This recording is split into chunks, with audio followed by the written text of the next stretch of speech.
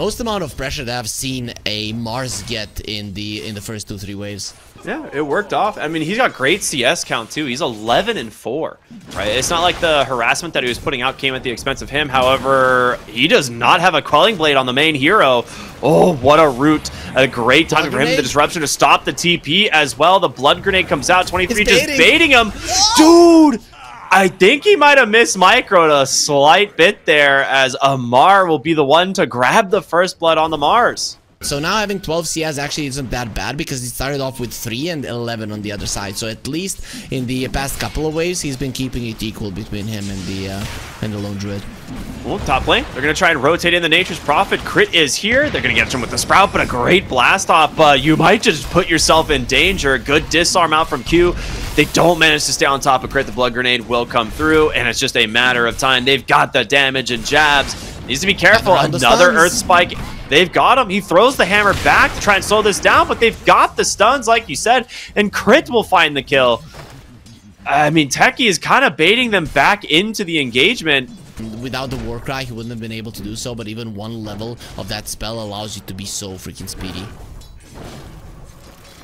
Bottom lane looking for 23 Savage. Malreen's going to go in. He does get the... Oh, wow.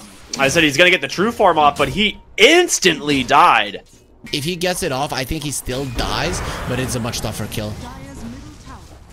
It will cost you your mid tower here, most likely, as Armel is getting to work on it. And Shadow Demon here does manage to grab himself the regen. A good rotation in for the rest of the heroes. Here comes the Dawnbreaker, though, and that is going to take that Storm Spirit down. Is Crit in some trouble as well. The blast off to find it. So it ends up costing you 2 heroes in the mid lane.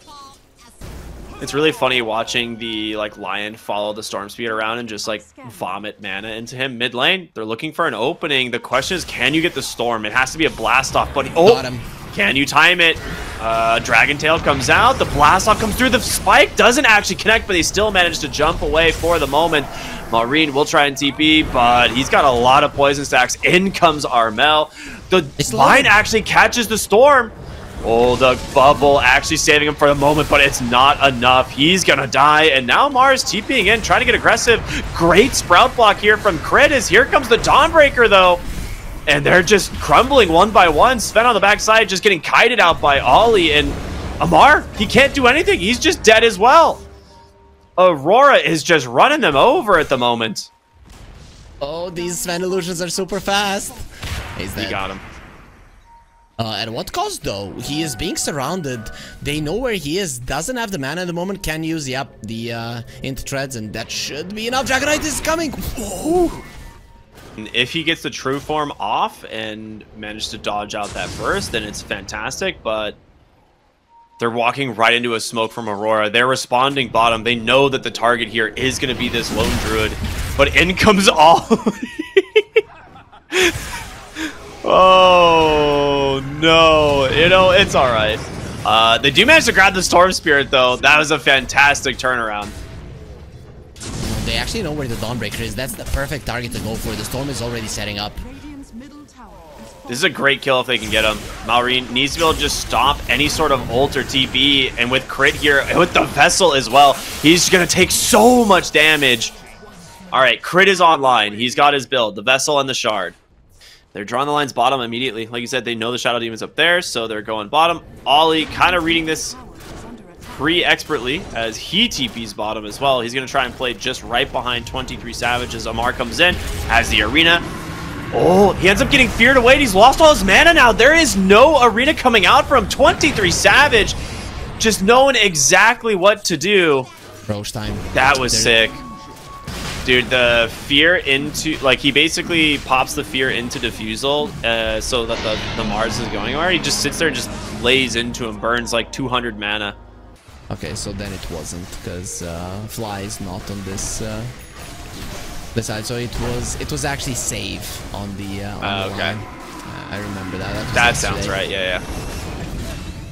Oh, they caught Storm Spirit. Underneath the ward, I mean, it's very scary to be that far forward on this Storm. You aren't super tanky yet, and they're not the ones that are choosing how this game is gonna go. It's actually Aurora who are the ones that are dictating the tempo, and yeah, he's committing for it.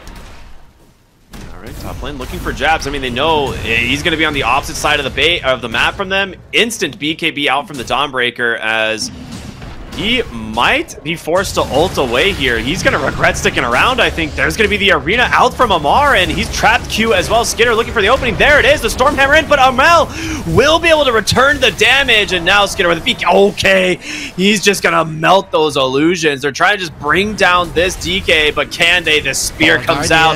The Dawnbreaker coming back in, but the Stormhammer doesn't quite dodge it out, and Jabz finds the return kill instead. Amar with a double kill. The Godspeed coming out at the perfect time, but nice. Crit on the backside, dude. He is crushing this fight on this Nature's Prophet. Amar comes back in, slaps him down for the triple kill. Dude, I want to see the damage done from the Nature's Prophet. I feel like this was mostly Crit in this fight. Crit? Oh man, Crit. Nerves of steel right now, seeing everything that Aurora is doing. Roche. I mean, they're smoking. He is just trying so hard to hide behind this tree, and it is working. Will the Wrath of... I mean, he can honestly sprout ult. He's looking for his opening. Gets caught. A nice grab onto the Shadow Demon as he's trying to find the kill, but they don't manage to do it in time, and Crit will be the first one to go down, but in comes the rest of the team. Malrine just destroys that Shadow Demon, and now we'll see if the Dawnbreaker can find his target. Skiter forced to BKB. 23 Savage just running him down. Good by Sneyking. A defensive arena to escape. I mean, that's a great play here from Aurora. A good attempt from Crit, nearly taking the Shadow Demon down at the start of the fight, but too late on the smoke rotation. Well, actually, backdoor protection is going to kick in. It does. Yeah, not fast enough. You're too much damage coming out from this lone druid. Mallory needs to be very careful. He knows they've got to be hunting for him. He's going for the TP. He will. Armel. He gets the Dragon Tail. Oh, no. And, of course, Dawnbreaker can rejoin this fight at any moment. And, yep, with that one, Armel gets himself a massive kill. But it still feels like they're lacking to secure the kills on Aurora. Like, Aurora just seems too tanky at the moment. Assault Guardian with an Aghanim Scepter is a problem. Yeah, they're coming up onto the high ground. The Savage Roar doing some work. Malrine trying to get this fight started, maybe, but in comes Skiter, jumps onto the bear, and immediate Dragon Tail, and he's going to get surged away thanks to that Disperser, but Sneyking will clear up the first set of illusions. Stun will catch the bear. You might have baited yourself. The chain stuns. He's got a BKB. Skiter in some trouble, but a nice arena on the backside from the Mars. Pins up the techies, but you've lost Skiter. He just dies. Mars will be able to find a return kill onto the Shadow Demon. He's going to try and TP back to the base. He can do it, but the rest of your team in shambles. Sneyking rooted up. The bash catches the Storm Spirit. It's a 4-for-1. Unfortunately, Malrine is just not as lucky as Zamar, and the thing is, you're missing 2 of your cores. Then you do even more damage there because of the magic. He's got it, I think. No. Actually, no, he's still short. He doesn't have the Demon Edge. So, no Divine Rapier quite yet for Amar. He's going to do his best. Maybe he can find a kill here onto Q. God's Rebuke. Oh, he gets the Glimmer off. And with that, the throne exposed. They're going to try and just bring this down. I mean, Crit doing a good amount of damage here to the bear, but 23 Savage as well as Armel, it's more than enough, and that's going to be game number 1 going for Aurora. Yeah, nicely done. I mean, when we saw the draft, it was obvious that Aurora had the advantage, and they played a decent game. It really was a problem, this lack of damage on the side of Falcons. Yeah, but Sneyking's got the style, right? He's got the persona there, looking nice and fresh. And you keep playing them; they're so cold. Very true, very true. Top lane, Crystal Maiden does end up dying. That's going to be the first blood. Mid lane, they will force the Lina back. So he's going to walk base, get his bottle fully refilled, and be ready to fight for the 6-minute runes most likely. So that's his goal. Crit will go ahead and pop the tag team, the shards as well, back by the tower. And there it is, the God's Rebuke damage to find the kill. We saw this last game, the Mars being able to punish the lone druid. Is Crit trying to hobble away here. I don't know if he's going to make it. Going for those early boots of travel, which is expected, I think, at this point. It's pretty much what we see out of every mid Lina. And he's gone 4 points in the Dragon Slave. We'll see where he goes with his next set of points as they're going to snowball in, try to get on top of Armel with the Laguna Blade. I think they have the damage. They do. Well played from Crit. What was he thinking? I mean, he had vision. He knew that this was happening. I mean, this is a really fast smoke. They know where the lone druid is. He's underneath the ward. Oh no! Please, please don't disconnect. Please don't disconnect. All right, 23. Is he gonna die? Oh no. Find out in the next episode. Find out next time on Dragon Ball Z. That's a scary thing for them. Yeah, I was gonna say with the infest as well, right? I thought they would rotate to the lifestealer lane and just like go for the arena spear, and there it is. It's gonna be able to claim Armel here, as yeah, that's all it takes, right? Blink, arena spear, the infest bomb, and you can't stop this hero. So not at all. Not at all, and you have your towers to work around to catch people from, so you can definitely get yourself back into the game even more. Okay, Pango is under vision. They're going. He swashes in just to farm, and yep, Amar knows the follow-up very easy from crit there, and that will be another kill onto the Pangolier. If I'm this Pango, I'm buying a shard. I'm buying a shard right now. I would get so annoyed by Amar and his grabs that I'd have to go for it. Ooh. Darkwool has a blink dagger. You do not see that usually this fast on this hero, but Amar infested up, continuing to just look for more. They get onto the backside. The Root and the Fear catching him, but a big RP from Jabz. The Skewer is going to bring back crit. A great freezing field from Sneyking, though. He's just trapped the lone druid. Okay, you get the Mars, but it costs you heavily. Oh, Jabz is gonna have a BKB. This Magnus will actually pack a punch, and Aurora needs it. This is good for Aurora to have another strong right clicker, because the Pango isn't gonna be contributing in that department for quite some time. Oh wow, a quick RP. The Bedlam comes through. They just punish Amar's as he tries to go for this wave. Okay, I don't think he expected that at all. Yeah, that does not feel super good. Aegis will be on 23 Savage for the next 5 minutes. You gotta get a good target again. Magnus is out as well. This was really nicely set up by Falcons, because while the Roche was happening, they shoved in both the mid and the bottom lane. But very nice read from Aurora. Okay, not that nice. Oh, ends up being off the mark there, but not popping the infest quite yet. They know that they want more for this, as Mars is still looking, still on the hunt, manages to get a first hit root there onto crit, gets feared up as well, but oh, nice the job. Arena, he finally finds the Pangolier, and Ollie in trouble as well, as the Lifestealer will just run right through him, and now 23 Savage inside the base. Your bear is just food for this Lifestealer. They find the real hero, it kills him, and the spear finds the Dark Willow as well. Q just burning to this Radiance, he can't get out, dude, no way! They just dive them. There's no, they do your one tower in the top lane is still there, and you wipe Aurora. It's not only that, you're gonna be getting the Tormentor and the Wisdom Rune. Everything goes their way. Roche means absolutely nothing. Oh, okay, Tormentor stronger than Aurora, getting more kills. Crit snowballed, and I think that tiny bit of extra damage that he would have taken killed Sneyking. Looks like they're trying to maybe grab something in the mid lane here while they're showing some heroes bottom, and Sneyking. Yeah, they're actually just gonna RP the Crystal Maiden, but in comes Crit. They pull him back. The snowball save, is it there? He's got it for the moment. Sneyking buying a lot of time as Malrine making himself shown, but he's in really deep by himself. Where's the rest? Here they are, finally. Amar with the blink in, trying to get on top of Armel, but the roll-up's protecting him the swashbuckle away. They're just going to focus 23 Savage here on this lone druid. He's got to resummon. You're losing all of your mana here on this Lifestealer. The arena, the spear out finally from Amar, but now Armel's got a Rolling Thunder again. And Jabz is looking for his target. The Rage trying to buy the space. Can 23 Savage make it out? He will not. Amar on the run. The spear back with the use of the Soul Ring will get him some space, and Ollie will be able to finish off the Lifestealer. Your Lina went in way too early, it seems.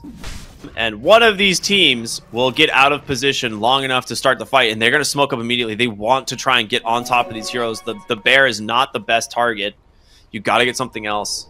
Good position for Aurora, but they shouldn't get the Magnus up there. He blinked in. That should not be happening. They want to go to the other side of the map. They get the spear, pin him against the shards, and can they bring him down? They do. The instant TP out from the rest of Aurora, as they thought maybe they could make it bottom for the Roche respawn, or the Roche like move, but you went too early.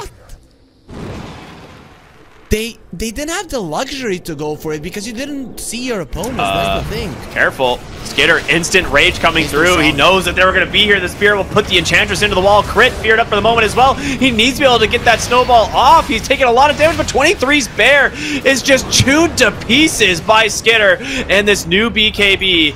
And it's only a matter of time before the rest of Aurora joins him. Jabz needs to be the most patient one on their team. Unless you're already pre-channel, unless you already have like the Rolling Thunder there to stun him up, it's going to be so difficult. And so you do have some ways of stopping that Lifestealer eating your bear alive. It's going to happen, but at least it's going to happen slow. There's a Lincoln's on Jabz, which is quite nice. He also happens to just have so much mobility, and we'll just see another RP used to bring down the Crystal Maiden. Gem hits the deck though, ends up being super worth it, but the Spear out from Amar, never mind, they just turn it around. They managed to get themselves a pick off onto the Magnus. The Gem, they're looking for who's got it, but they get Armel on the backside. He's gonna pop that Rolling Thunder and continue to run. Will they chase? He does have a TP in a moment. The Shards tries to block him off. Beautiful jump there from Armel.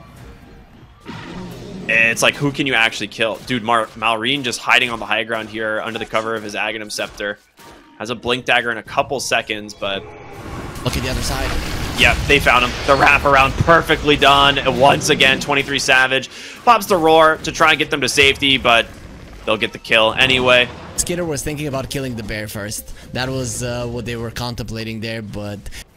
R is ready, Ricky. Like, we don't care about the stuns or whatever. Just look at this guy. Production, you know the drill. Dude, this Dark Willow has done a really good job at split pushing. Again, we see him just barely dodging out the side of Falcons for that smoke. They are running at bottom immediately looking for Jabz, and the snowball will continue. He does have Horn Toss and RP available, but it's going to be the BKB, and in comes Mars.